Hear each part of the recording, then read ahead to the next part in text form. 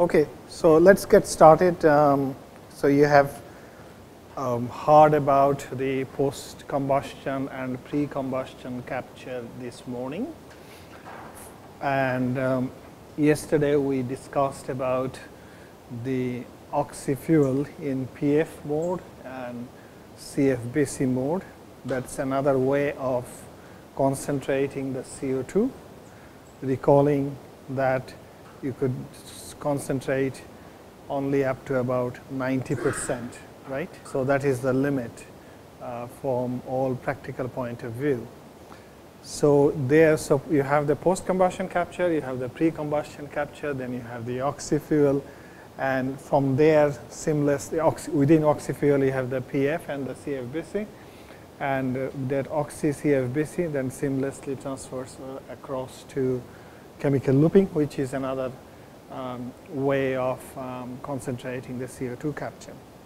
So I will keep it very brief, because any questions that you have, you can ask this man, who is working on chemical looping, right? Okay. So my task will be very easy, simple. Any question you ask me, I will divert it to him. You have lots of questions. You can ask it yourself and then get those answers. That's your topic. Okay, no, I'm kidding. Don't worry. Okay, so one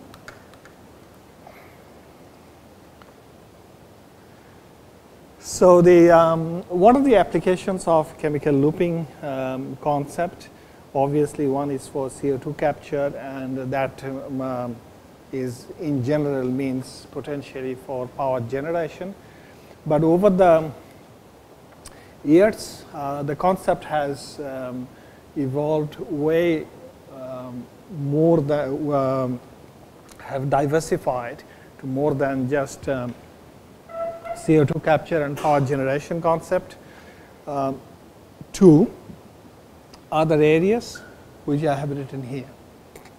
So it has been extended to air separation, it has been extended to hydrogen production, it has been extended to a whole lot of chemicals production, and I'll touch on all of those ones, not necessarily today, but tomorrow, and of course mineral beneficiation. So some of those we will be touching, but before we go any further, let's revisit the fundamental concept of chemical looping, which is already known to you. Okay. So what is it? It is that you have got two reactors. One reactor here, which is a fuel reactor. The other one is an air reactor. The fuel reactor is like a reductor or a gasifier. And but here you don't have any oxygen coming from air separation plant, as you have in oxy-PF or oxy-CFBC. So no air separation plant business. So instead what you have the fuel, which can be coal or gas. Coal or gas that needs to be reduced. So that's why it is a fuel reactor. It also has, of course, the oxygen is supplied to it, not through air separation plant, but through minerals, oxygen containing minerals. And we will see what those minerals are, what people have researched, and where they eventually have settled. So you have the fuel reactor here, which gets to see a reaction between the fuel and the metal oxide. Let's concentrate on, or let's focus our discussion on solid fuels, and in this instance it is coal, but technically it can be biomass, it can be petroleum coke, or for that matter any liquid fuel, as long as it is a hydrocarbon that is that waits to be reduced. Okay, so So, here what happens, in the fuel reactor, you get these sort of reactions, and I will come to that in a bit more detail in the next slide. There is a reaction between the metal oxide, MyOX, and the solid fuel. The metal oxide gets reduced to its lower valency form and goes to another reactor, which is called air reactor. Okay. And in the air reactor, what happens? The reduced valency form of metal oxide gets reoxidized to its original valence form of MyOX, and then it goes back to the metal reactor, the air reactor, to carry on its function again of reducing the solid fuel. So, if you then look at what are the outputs from this, the outputs from this are predominantly carbon dioxide and water vapor, and of course, some of the other trace emissions, the pollutant gases, etc. And from this reactor, a so-called air reactor, the outputs are the reoxidized metal oxide and oxygen depleted air or nitrogen. There may be oxygen here if you are supplying too much air. Otherwise, you are getting predominantly nitrogen. Okay. So, in a way, this air reactor is an air separation unit. Can be made to work as an air separator. This one is a CO2 concentrator. So, these are the reactions that take place. In the fuel reactor, you get the reduced form of the oxygen carrier, and then water vapor and carbon dioxide predominantly, and the air reactor you get the reoxidized air. But so this is the traditional two reactor concept in chemical looping combustion.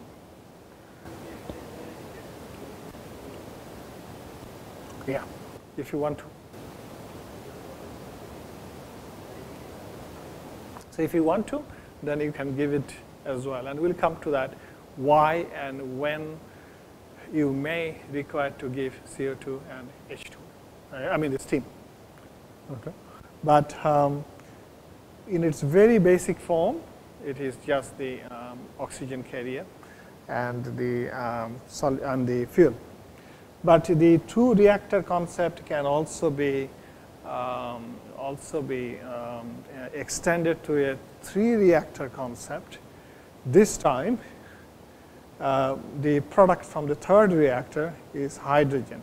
So, you have the fuel reactor, you have the air reactor, and then from the fuel reactor, what you can do is, if you want, you can run it not to the fullest stoichiometric limit, so that you get all of these gases, or even if you run it through the full stoichiometric level, then you may not like to get those, just like to get this. But then the part of the metal oxide, reduced form of metal oxide, can be further reduced by putting in steam and thereby getting hydrogen. So, essentially if your oxygen carrier is such that it is not only capable of giving the oxygen to the solid fuel, but also it is capable of giving further is some of its energy for water splitting, then you get the hydrogen. So, that one goes back to the air reactor, reoxidizes, and then comes back again. So, essentially you can extend it to hydrogen generation as well. So now let's go to the next slides for more for the bit more detail. So let's go to a little bit more fundamentals of it. So here you have the two reactors. So let's concentrate what actually happens here. Okay. So what happens here is that this is the coal particle. Okay. For the time being, let's assume no steam being given to it. The coal, when it goes to a hot reactor, what happens? First thing, it gets dried very early, around 100 degrees mark, and then it gets pyrolyzed. And what are the products of pyrolysis we discussed the other day? Correct. So volatile matter, and within volatile matter you have CO, CO2, H2, methane, etc. Okay. So that's why we have written here the volatiles. Those volatiles then go and attack the oxygen carrier. So it's not the solid coal particle going and attacking the oxygen carrier, it's the volatiles which are going and attacking the oxygen carrier. So it's very important that there are volatiles. But then what happens if some coals do not have much volatiles? Then you create those gases by this.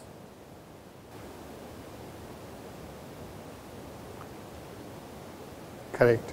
So it will then create C plus H2O will give you CO and H2, which will then go through this red arrow, will then go and attack the oxygen carrier.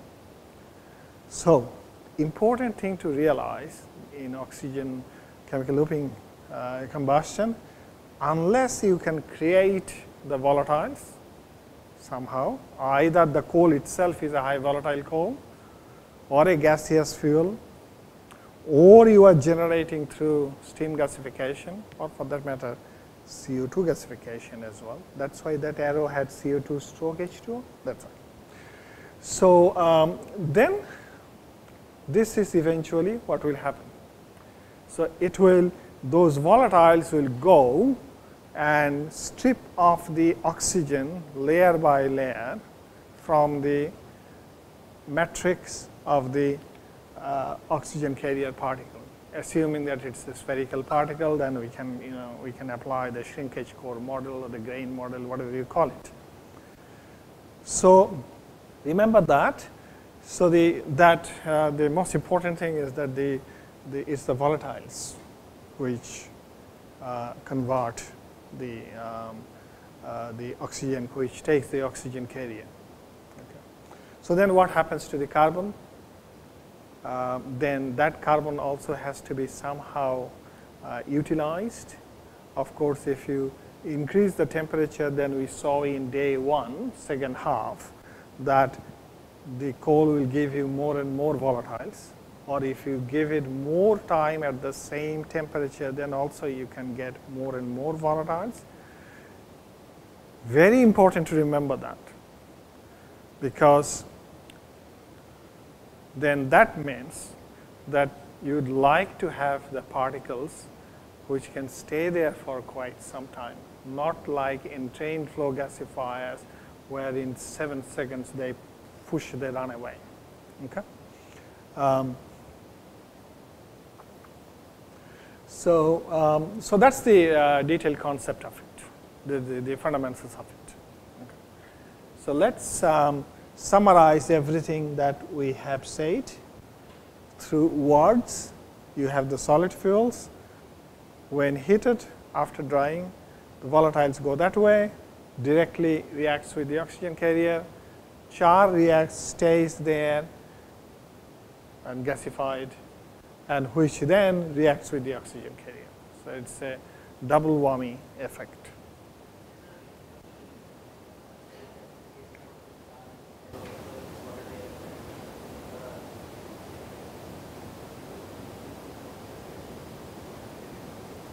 Anyone can comment? Which one will be slower? Combustion will be faster. Very good. That's absolutely true. Then you have got the answer.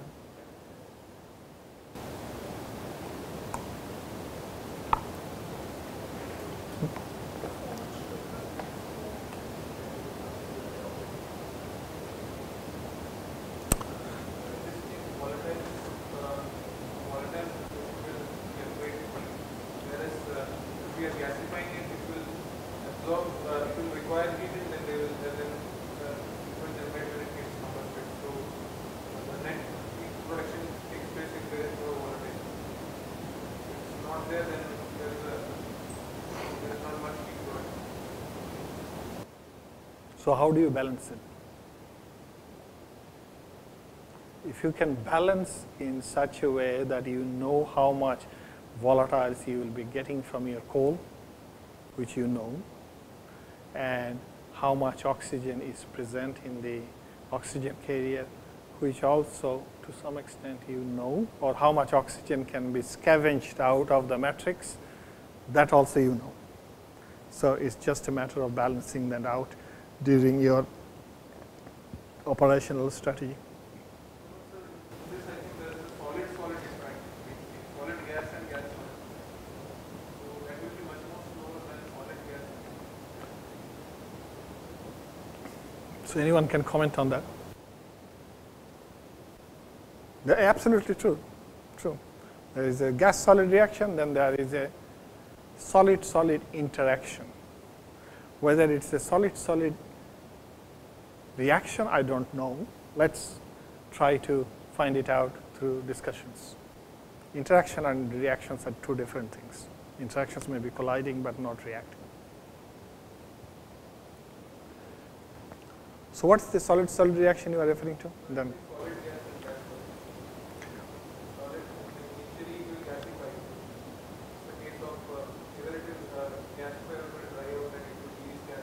That those gases have to react with the oxygen.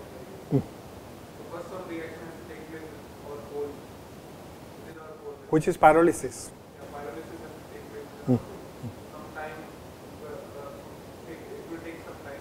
No. What did I say? Pyrolysis is Yeah, pyrolysis is a very rapid.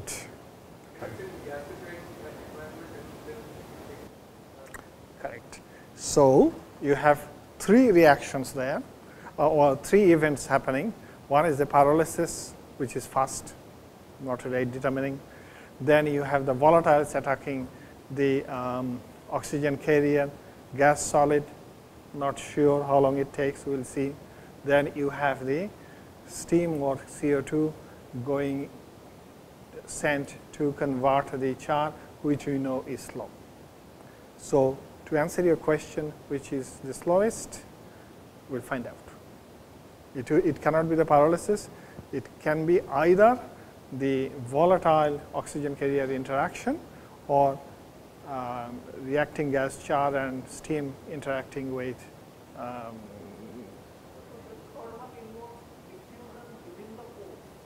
correct, correct, correct. Will be rate determining. As we have seen, diffusion is rather than the surface reaction is often the slowest step. So we will see that is the char steam reaction is really the slowest of the three steps. So there are three steps here. Step number 1, step number 2, and step number 3. Amongst this will be the slowest. Okay. Does this make sense to you, Madhu? Okay, good.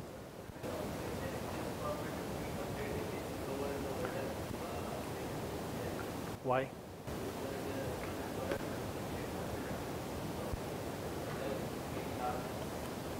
Volatile release, the coal particle has the entire reactor to give its volatiles.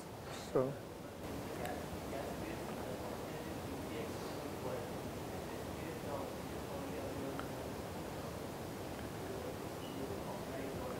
what's the problem? Give lot of oxygen carrier. That is, it's not a problem. But a good question though. Good question though. I mean, correct.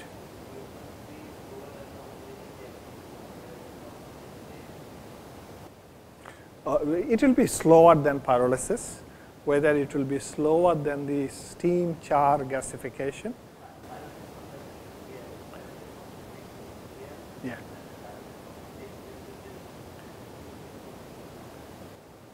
No, as soon as the oxygen is released, the volatiles get combusted anyway. So volatiles actually do not know where the oxygen is coming, whether you are supplying it from an air separation plant through a tube, or it is coming from the oxygen carrier itself. As soon as the volatiles see the oxygen, they will combust. Okay. It's good that you are asking this.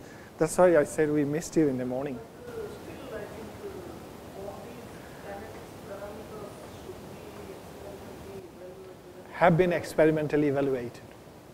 Very well. So now we are doing qualitative discussion. Correct. Yeah. So, so to digress, I think that's a good question you raised, Dr. Dave. There have been experiments done with just char and steam, so avoiding the volatile evolution thing inside the fuel reactor. So just the oxygen oxygen carrier, char, and the steam stroke CO2. So that way you could see which one is. And then with the coal, subtract one from the other, you get this. So this has been done. People have already published their thesis on that. So unfortunately, you can't have that chapter in your thesis anymore. Stuart Scott and others from Cambridge, they have published it, and other people as well.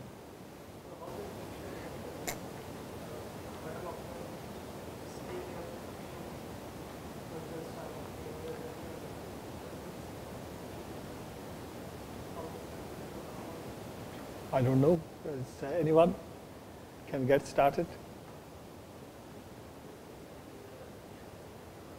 Yeah. The question is, how do you ensure that the oxygen carrier is kept there for sufficient period of time? So residence time. Yeah. Absolutely. Absolutely. What else? What else? It's the density of the particle, is the size of the particle that ensures that decides how long the particle will stay for a particular hydrodynamic condition inside a fluidized bed. So during the lecture on fluidized bed, if you could recall the fluidization velocity, bubbling velocity, circulating fluidized bed velocity, CFB velocity. These are all different regimes which determines lesser and lesser and lesser time. So if you give it very high velocity, it will not stay there long. If you give it just sufficient velocity over the fluid, the superficial velocity, if you can recall that the term that was coined, then it will, you are ensuring that it will be there. So it's a fair bit of fluidization knowledge that also comes in here. Okay. So,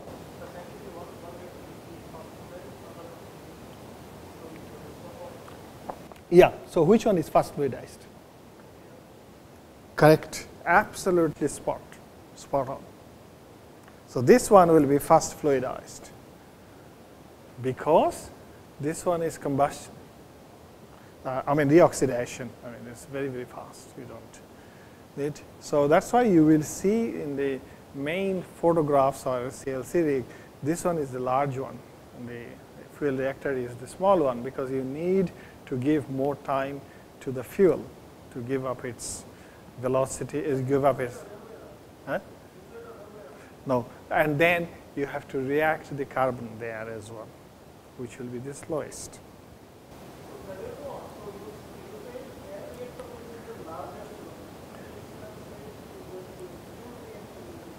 The fuel reactor will be the smaller one because that will give you the very least, longest period of time, kind of a bubbling mode. So when you said it's the fast, he said this will be a fast fluidized bed, which means this will be the taller one. Okay, that fluidization velocity will also be much higher. Yeah. Oh, yes, yes. And residence time will be less. Also the Correct. dimensions will Yeah. be bigger. Correct. Reactor height is bigger. Yeah. So one will be tall and skinny. This one, the air reactor. The fuel reactor will be fat and short. That's a good description. Yeah? You think so? Why? I think that's correct, but the reason I'm asking is why? Sorry, why? Yeah, there you go. I'm learning. Correct. Correct. It's very good. So again, summarizing all the reactions there. The metal oxide is attacked by CO or hydrogen, gives you the reduced form. It can also be attacked by the other product of pyrolysis, which is methane, right? So these three, and then you have the others are also the conventional gasification reactions that give you more carbon monoxide, more hydrogen, which also go and attacks the oxygen carrier. So,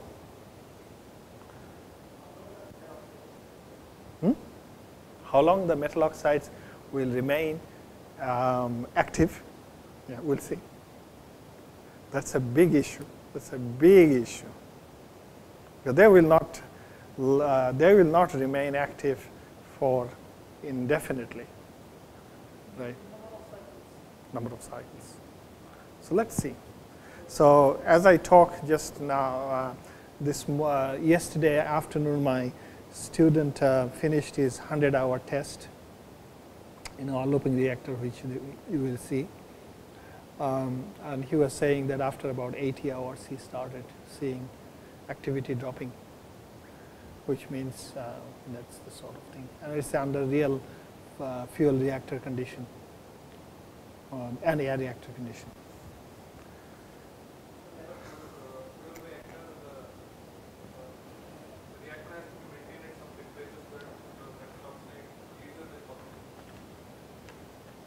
Yeah. Correct. So it's a good point that you have raised. So let me take that one right now before going to the next slide. So the fuel reactor, almost every reaction there, not almost every reaction there, is almost every reaction, not every reaction, that are endothermic. So the heat has to be provided somehow. So that heat is provided, fortunately, by the heat coming from the air reactor, because that reaction that takes place in the air reactor, where the lower valency form of the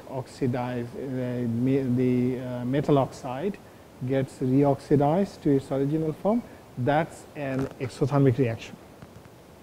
In fact, it's highly exothermic. In fact, the problem is other way around, that it generates so much heat that it's more than what you need in the fuel reactor. Yeah.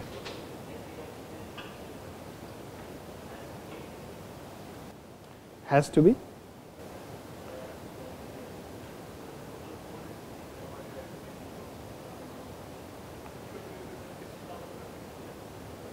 Yeah. Yeah. So,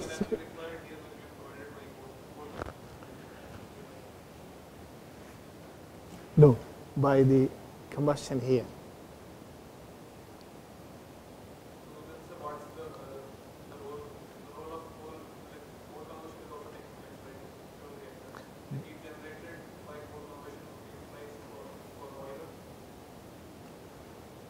Will that be heat generation utilized for boil? Correct. Yeah. Yeah. So it will be eventually it will be balanced. And if there is any unbalanced extra heat available, you extract it from here.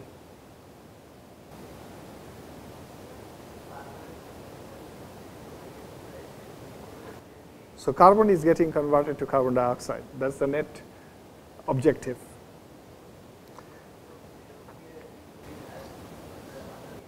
Correct. Correct. But before that, where the oxygen coming from? And where the carbon coming from? How? Which is endothermic.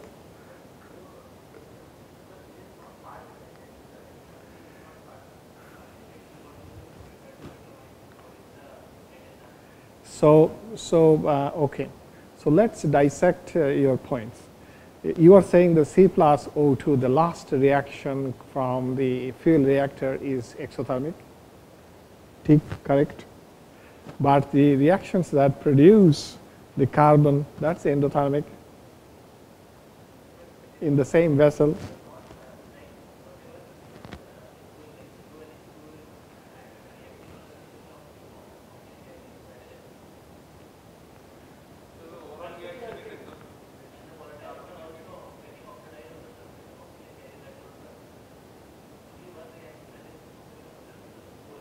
Yeah. So these are all balancing each other. It's exactly the same way that happens in a gasifier, that some of the reactions are endothermic, and therefore that endothermic heat is provided by the partial combustion or by the full combustion of some of the carbon. So that overall, in that reactor environment, everything is net zero, heat-wise.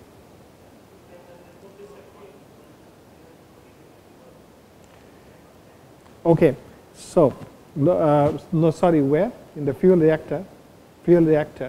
Now, it's some heat, a lot of heat will be evolved. So some of the heat are going together with the hot metal, yes, of course, hot oxygen depleted air here, but the other bit of heat is carried away through using these metal oxides back here. Yeah,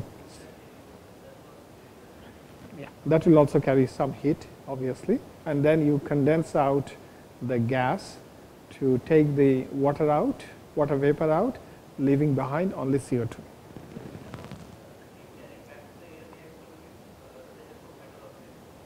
Now, what goes to the metal, what goes to the air reactor is the reduced form of the metal oxide. Whatever heat is remaining with it after being consumed by all these reactions here, after being sensible heat being carried over by these two gases. So whatever remains, and plus the losses, whatever remains then goes back in here. That's not enough. As soon as but it is enough to get the combustion going here as soon as it sees oxygen from air. So overall, there is a balance between these two reactors. If there is any imbalance, usually it is on the positive side, that means excess heat available, that is taken out. Now, this concept, the overall chemical looping, not yet. We are still learning. You will see. You will see.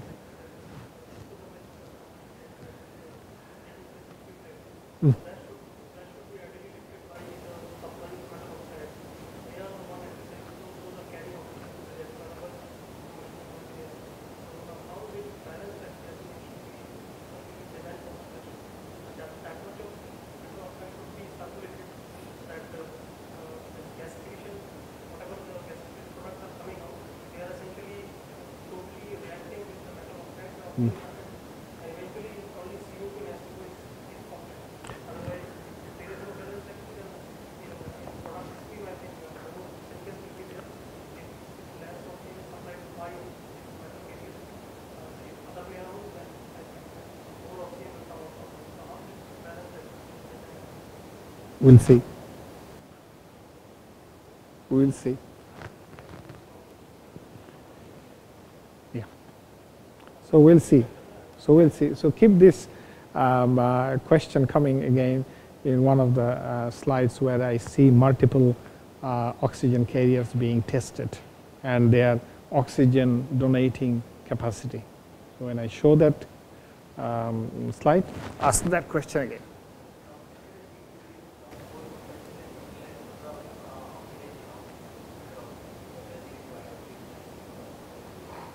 No, no. No. Correct. So where that goes is you need to cool that gas to condense out the water vapor so that from here that also comes out as hot gas, hot nitrogen, and possibly with some excess oxygen. So you can cool it and then you can release it. You can release it, or you can use it for other purposes.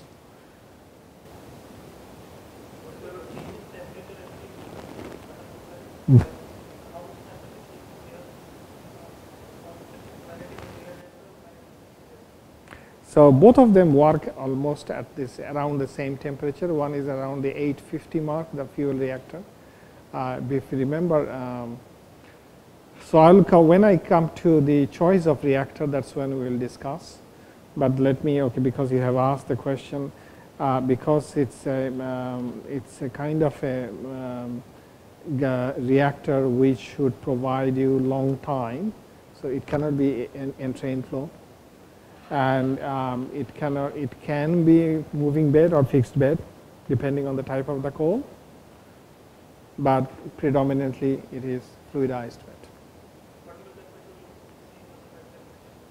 More or less, more or less. So if it is fluidized bed, as we know that the temperature gradient, the particle temperatures are obviously higher, but inside the fluidized bed, the temperature gradient of the gas is minimal, more or less.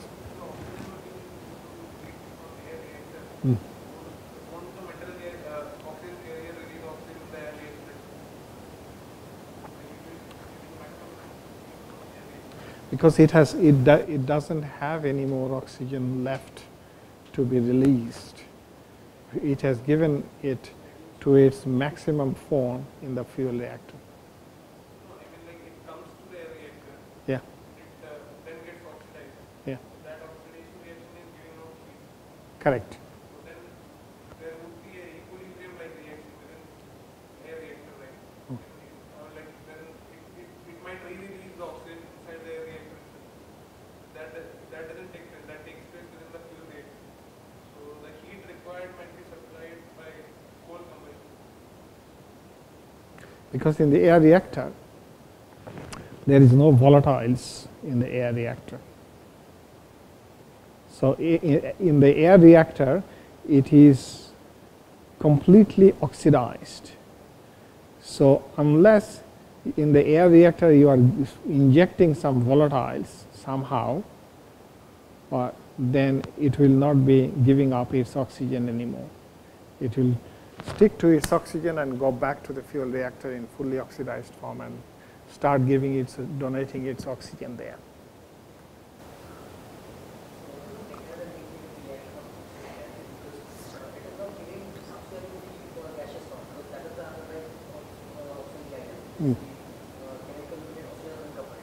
Correct. Actually, you know, I was going to discuss that in the next slide, so let's bring the next slide. So we have the chemical looping oxygen uncoupling, CLOU, on the right side, and then on the left side we have so-called chemical looping combustion. It is also called integrated gasification chemical looping combustion. So we'll come to CLOW a bit later. Let's first look at the left-hand side one. Why it is called integrated gasification chemical looping combustion is because gasification of the char happens because you are giving these two or either of them. Correct. So the difference between this and this, if you can look from the color coding, you can decide that I won't give any steam.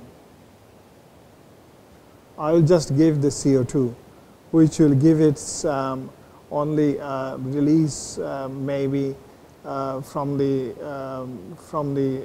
oxygen carrier, only the oxygen, because you are you are giving here. What's happening is you are not giving any steam to convert the carbon from the pyrolysis from the solid fuel. Here you are giving only CO2. The solid fuel is giving its volatiles, which is going out, and of course it releases a little bit of water vapor during the drying phase, which also goes out from by the, as shown by the left hand side arrow. But more importantly is the heat given to the oxygen carrier in absence of any extraneous steam that releases the oxygen, and that is called oxygen uncoupling. So these two concepts are fundamentally different. In one, you are converting the solid fuel by both steam and stroke or oxygen. In the other one, you are supplying CO2 to do two things. One, for the oxygen to be released, one for the solid fuel to give CO to be released, and that the char then gets converted into CO2 by the oxygen coming from the oxygen carrier. The point I am trying to make is what he raised. This one is, if it is both, then this CLOW is actually incorporated here. So CLOW is an integral part of the normal chemical looping combustion as we know of.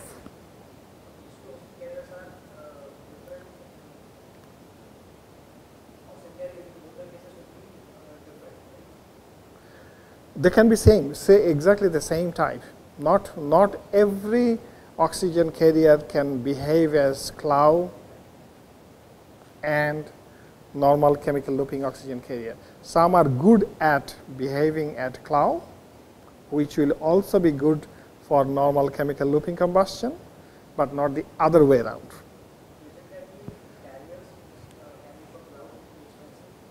So it is. So what can be a good CLOW oxygen carrier? The one which can release its oxygen quite quickly and quite easily.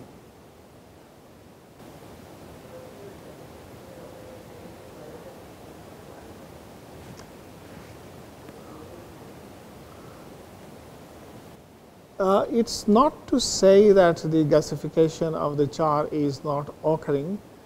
This CO2 is also going and eating and giving you CO, but then that CO of course sees the incoming oxygen from the oxygen carrier and eventually comes out as CO2.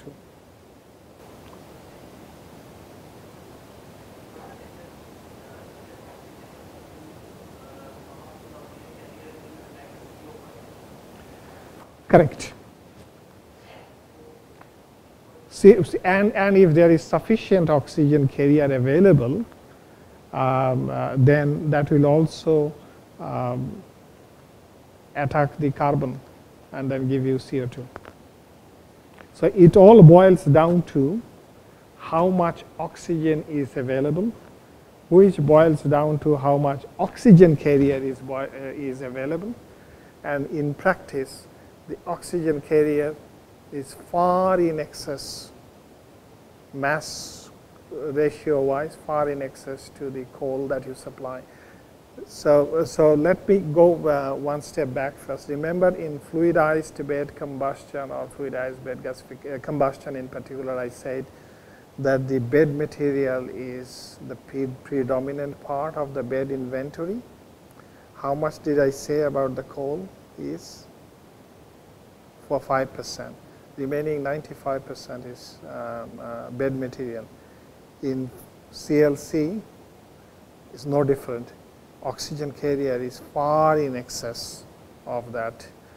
So there is always more oxygen that is given purely to ensure that you obtain your desired objective, which is getting concentrated stream of CO2. Similar to anything that you do, similar to what you do in a PF combustor or CFB combustor, you supply excess air.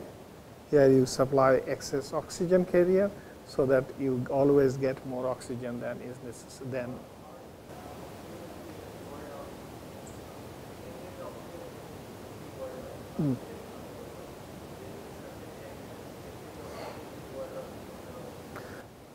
In both cases, they evolve out in this almost the same manner.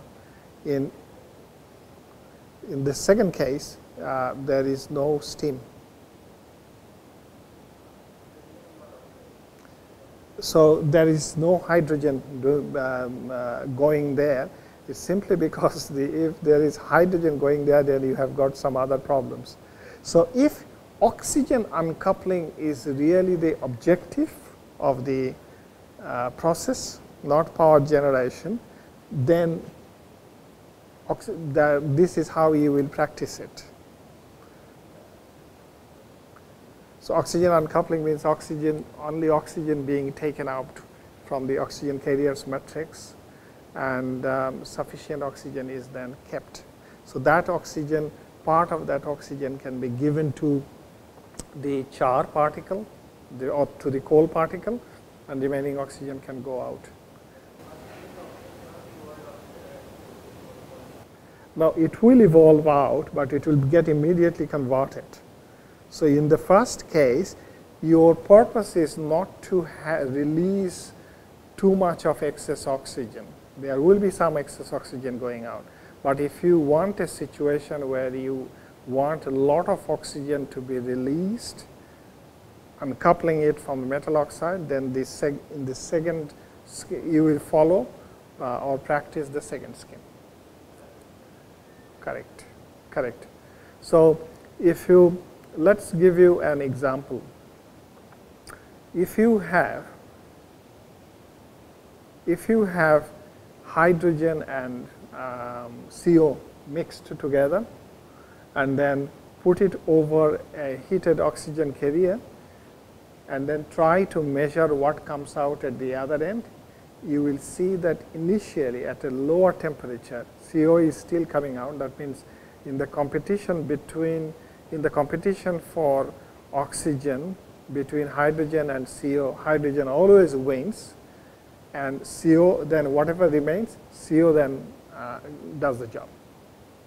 So that's something that is done or found out through what is called temperature programmed reduction, and I have a slide on that to show what that does to the oxygen carrier. You can do the hydrogen TPR. TPR stands for temperature programmed reduction. You can do that with CO TPR, you can do that with hydrogen TPR, you can do that with CO plus H2 TPR, and then you will see what happens.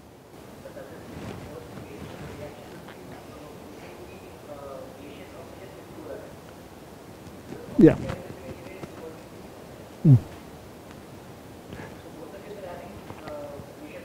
Correct.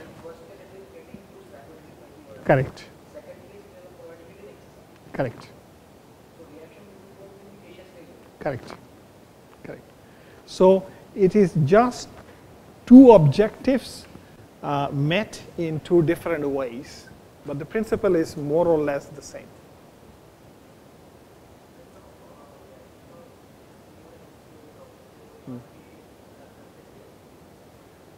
It's reaction of CO and No, it will be in the gas phase. So it will not be on the surface of the oxygen carrier, because oxygen has been released and then. So that will be release of oxygen. Release of oxygen is an endothermic reaction, but the subsequent combustion is an exo. Okay. So before we go to the next slide, let me also say that because we supply so much oxygen carrier in excess, so much oxygen carrier, that heat has to be supplied by someone, right?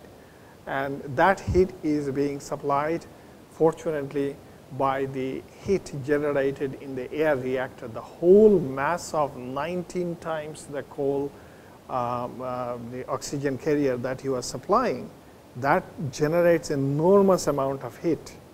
Part of the heat goes away with the nitrogen and oxygen, part of the loss from the system, and the other part comes back into the fuel reactor. Okay. So next question is all the discussions that we so far had. From that, we can ask ourselves the question, so which solid fuels are most suitable? I'm saying most suitable, I'm not saying suitable. The coals which have a lot of volatiles in it. Low ash as well, yes, that's right. Low ash as well, very good. Anything else? So that means if you have, hypothetical sake, if you have anthracite, which we said in J1 that is very low volatile, better not to, because there is not volatile available, much volatile available to scavenge the oxygen.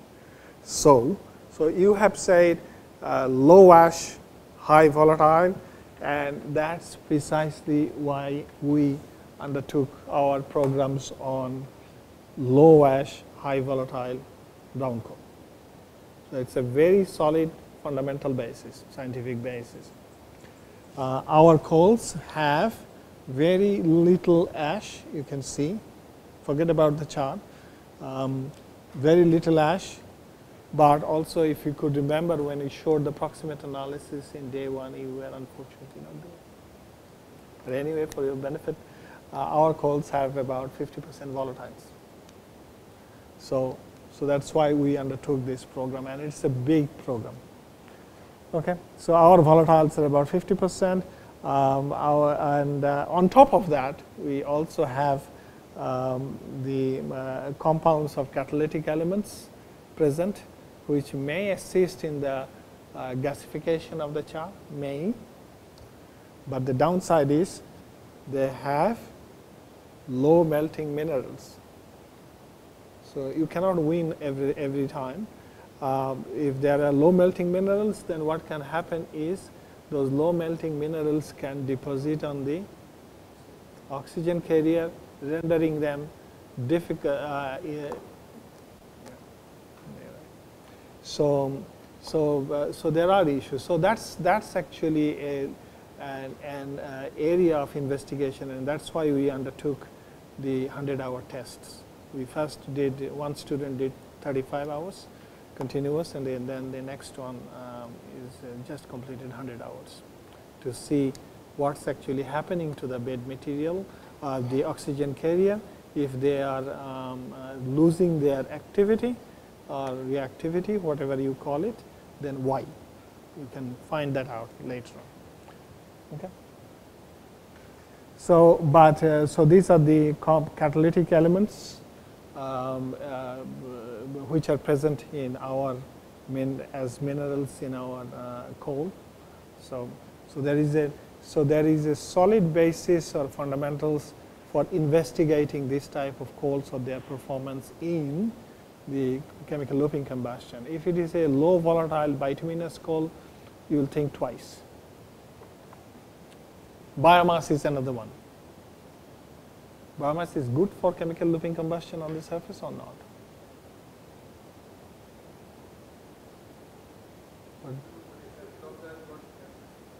Yeah, which is also good. Which is potassium. Good. Yeah. Good, very good. So then the question is, okay, which coals we know better? Then the question is, which type of reactor? Is it fixed? Is it entrained? Or is it fluidized? Obviously, it will not be the middle one for the fuel reactor. That's for sure.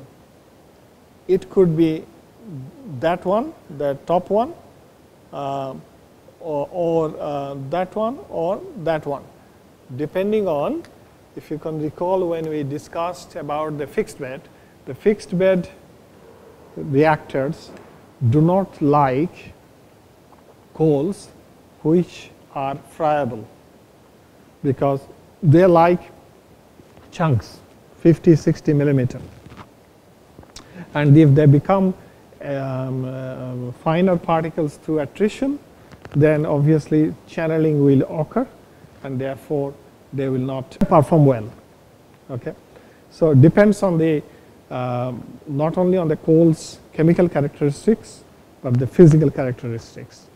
For our coal, we realized very quickly that our coals attrite very much, degenerate into fines. They lose they elutrate away, and therefore we will be much better off to use fluidized bed.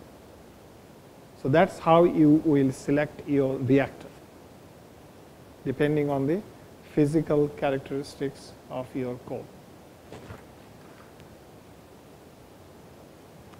So I would say we made this comment that for brown coal, our type of coal, fluidized bed is primarily the choice of reactor.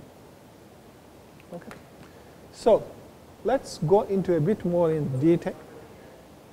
Little ash, I mean, still that can be quite a bit, but high volatile. Then you have to investigate. Yeah. Ash.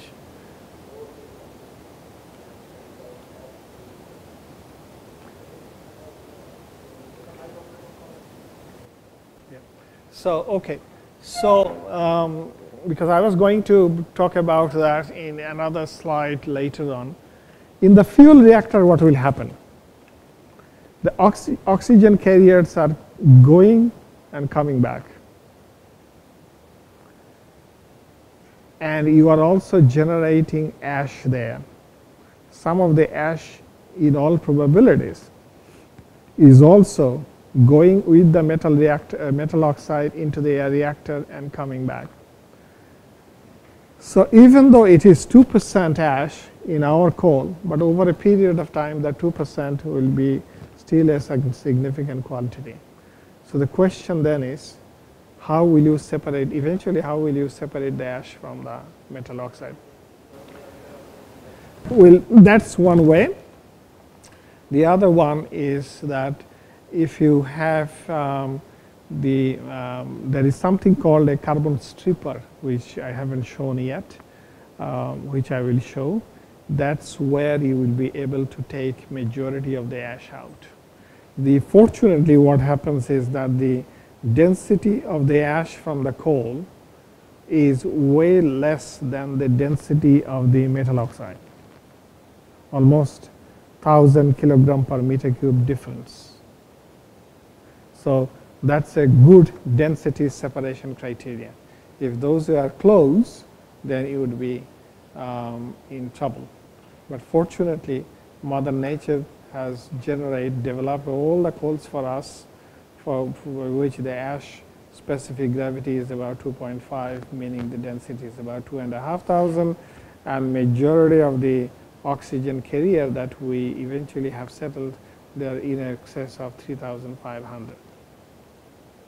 So sometimes someone helps you. Okay.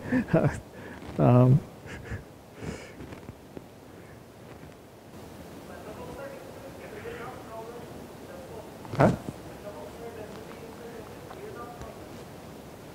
3.5, 3,700, 3.7, depending on what it is. So these are the front runners in CLC research. The Southeast and HAST, they are in China, and Tsinghua is also in China. That's where I'll be going on Saturday. Technical University of Vienna and Darmstadt in Germany, Wilsonville in Alabama. Canfield also started, but I'm not sure what status is then they have. Right. I haven't seen many publications from them in that area. Calcium looping. Correct. Correct. For in the non-calcium looping area. Oh yes, but that's because their 1 megawatt unit was they have changed it. Chemicals coming only now, the concept.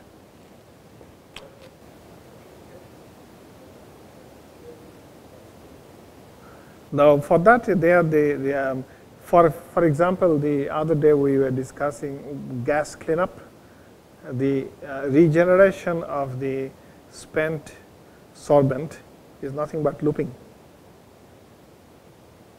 Just because someone did not use the term looping, but that is just looping.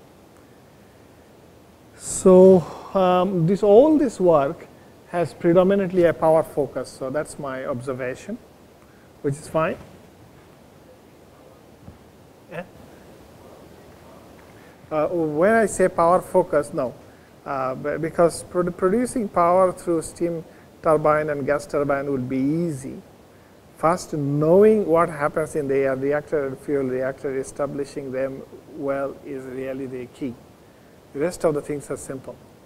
So that's why I say that when you are talking about CO2 production, CO2 capture, it is invariably related to power. So that's why. Okay.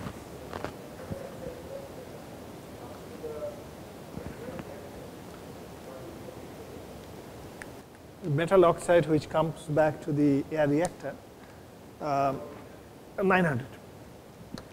It can come also at a higher temperature, but the problem will be the metal oxide can get sintered.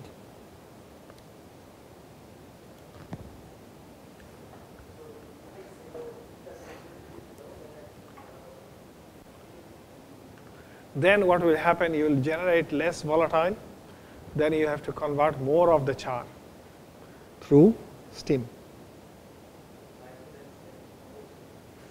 Correct.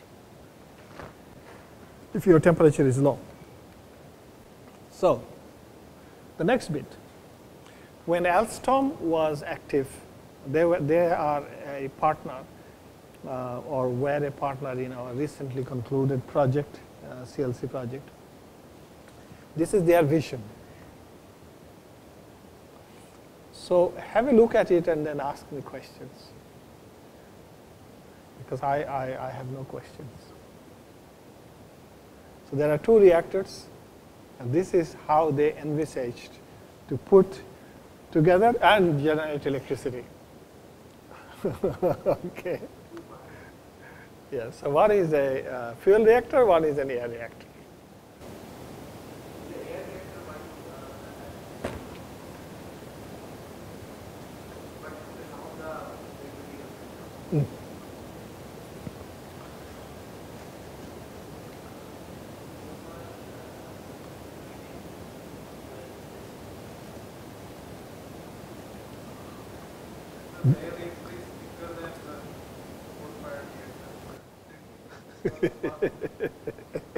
That's a good point.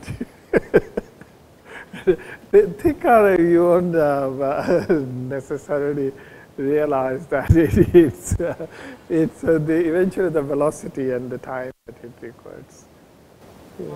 Incorporating a large volume, so that oxygen Or more oxygen carrier, more oxygen carrier. But you also have more oxygen, same amount of oxygen carrier in the other one. Actually, I didn't notice that. That's good. So this is how they envisaged integrating the two reactors, which so far we have seen only as two boxes in the block diagram. But this is what they said. Alstom was one of the largest supplier of CFB, right? And so they have CFB knowledge, circulating fluid aspect combustion knowledge, and they know how much bed material is put in CFB, which is no different from the amount of oxygen carrier that it will put. So they have that expertise as well, and everything on the right side and everything on the left side is the same. So they said it is doable. Let's investigate really what goes on here and here. If we can find those two things out, that allows, that either creates no problems or have problems that can be engineered out, then the technology will have prospect for use in power generation, provided economics is met.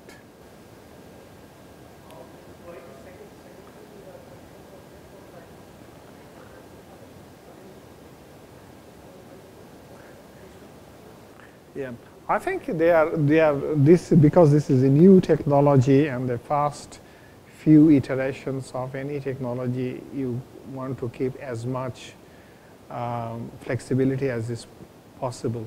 So rather than adding lines later on, if they see that the lot of metal oxides are also elutriating, and some of them which are elutriating so much that, and also they have reduced their valence form, then it might be required to put them straight to the air reactor and shut this one out.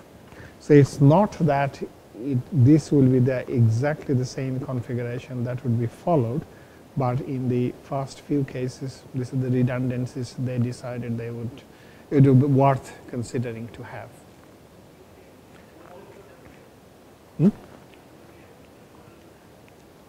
Ideally not. Ideally not. Yeah, unless you give it very little time. So if you run one as a bubbling mode, that means it will get a lot of time to get hopefully converted completely closer to 100% CO2 yield if you are fortunate. If not, then obviously you will bring the unburned carbon back, or the unburned carbon will be sent through a box called charge stripper, which he also mentioned the other day, converted there. One thing is very sure, that you don't want any unburned carbon to go to the air reactor.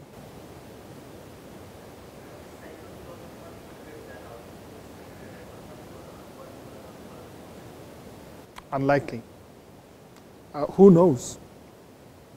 This is another unknown, which you would find out from experiments, tests, trials, etc. So,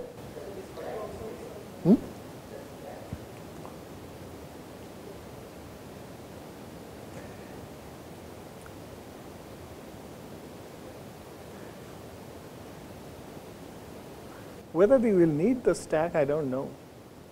Maybe they thought initially you will run it at just as a CFBC mode, establish everything, and then gradually replace. That's a startup strategy, and then gradually replace start running it as an CLC mode, and then you won't require the stack there. But if the stack is there, then you can use it during the startup or during the low load. Not yet. Yeah, yeah. Intention is to have it.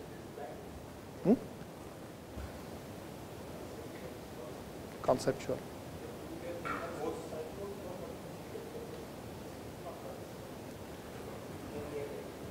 Yeah. So what are those heat exchangers?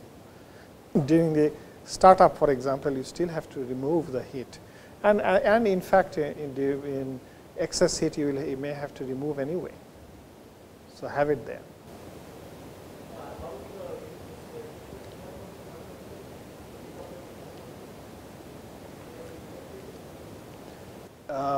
Not easily attritable, no.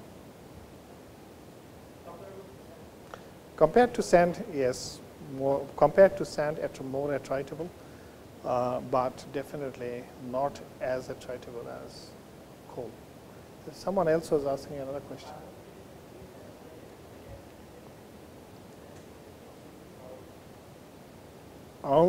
Even in CFB, with 5% coal going, it's still effective for power generation. 600 megawatt CFB units compared to compared to the bed material, this, coal going in is only 5%. Still effective for power generation.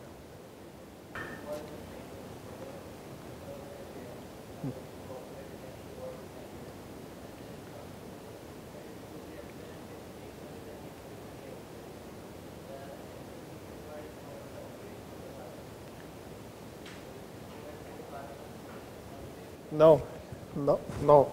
In the fuel reactor, the total heat that is required. So some part, okay, the total heat required in the fuel reactor is provided by the heat coming back with the metal oxide and some heat from the combustion of the exothermic reactions that take place there. How? So if you provide more coal, then you will run it predominantly as a gasifier. Your objective is to get eventually CO2 and water vapor, not CO and hydrogen. If you provide more coal, you will get CO and hydrogen. You can do that. That's what is integrated gasification CLC, integrated gasification CL. You can generate hydrogen as well if you want to. But if your focus is on CO2 capture, then your intention is to, not intention, then your overall objective is to create a concentrated stream of CO2 so that you can sequester it.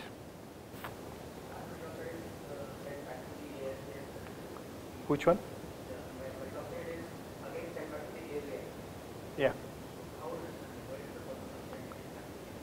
The metal oxide. The metal oxide, because it has to be reoxidized, that's why.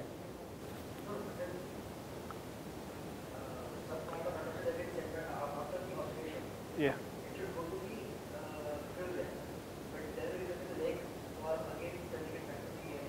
So if some metal oxides are separated out by the cyclone and not going to the fuel reactor, they have to go somewhere.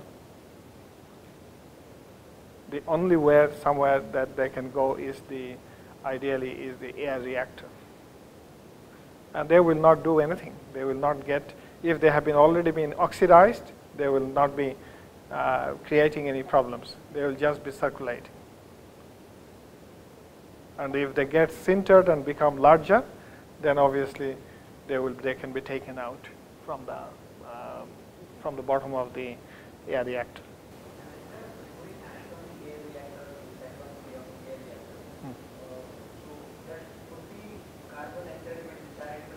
Yeah. So in this one they did not envisage any carbon stripper when they first conceptualized that how this will be required. So don't try to read any more than this. The intention for this type of diagrams to show to the engineers and the decision makers is that, look, it is not a brand new technology of everything requiring research. Fluidized beds are the choice reactors. We know that. We have expertise in that. Fluidized bed gasification is required in this, and we know that. But then the other nitty-gritties, how much carbon can go this way, how much carbon can that way, those will all come from research. And that's why research in so many universities, so many institutions, research institutions are taking place. Don't take the view that this is the final form of the power cycle. Okay. Sorry? Any operational experience in high temperature reactors will be helpful. Only thing is FCC, the circulation rate is much higher because very high velocity.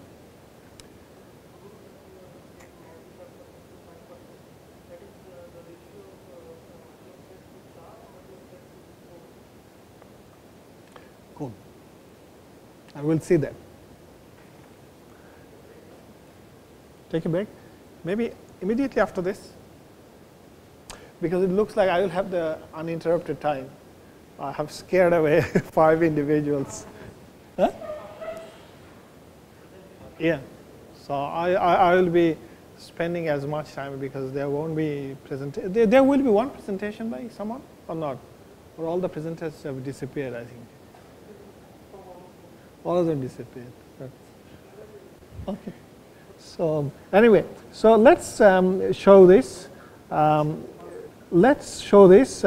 So here, the only new thing that I have shown in here is that you still have the fuel reactor, you have the air reactor, and everything else. Don't worry about this ones for the time being. The fact that fuel reactor may not give you 100% carbon conversion, when people started realizing it through experiments, and given that carbon cannot be allowed to go here because your objective is to get nitrogen, not nitrogen plus CO2. All the CO2 has to come in here. So what they decided, okay, we will put a box which is called carbon stripper. So these are some of the developments that take place once you have conceptualized, tested, identified the issues, and then engineered those issues, those problems out. So this is a classic example of that, and that's why I have put it in here. Okay. It was not there in the previous slide. It was not there in the previous slides at all. Okay. So this is how research evolves. This is one classic example, that you carry on and then you find out what are the known problems which you solve them, but then this is one unknown problems which became known. As soon as it became known, then they decided, okay, we'll have to have another measure. That's it. Okay. So let's come back after the. No, because they unbound carbon.